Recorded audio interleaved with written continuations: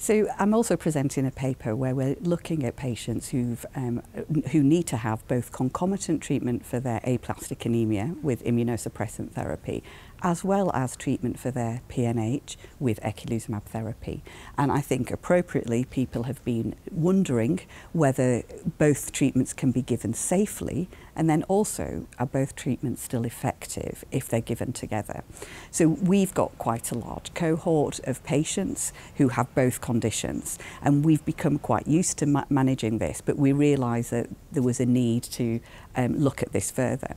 Our group actually published on this quite recently, and we're pleased that we could collaborate with investigators worldwide and share our experiences to really support the previous findings that it is safe, firstly, to give immunosuppressant therapy with Eculizumab, but that the response rates are also similar when you do that.